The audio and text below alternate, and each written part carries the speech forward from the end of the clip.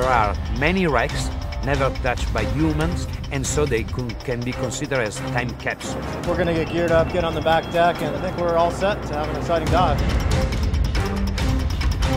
You guys know as well as I do all the things that can go wrong. To do this the kind of way that we're doing it, it's not really done at all in this kind of depth range. So it's going to be a challenge.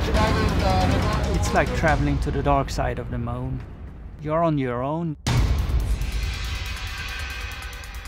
We're excited to actually be the first people ever on some of these wrecks.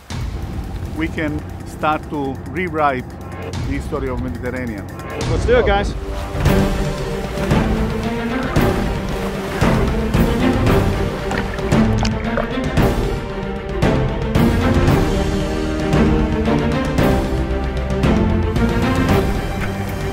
From the air right now, Captain.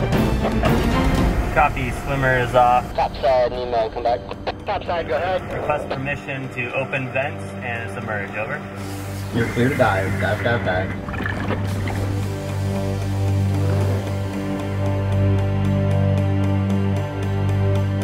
We are near the bottom. We're going to explore the wreck area. First sighting of Amphora, over. They found the Amphora pile. Imagine the look. And this is when things goes even more wrong. I'm looking at my meter and thinking this is just perfect, which is always the first mistake. Check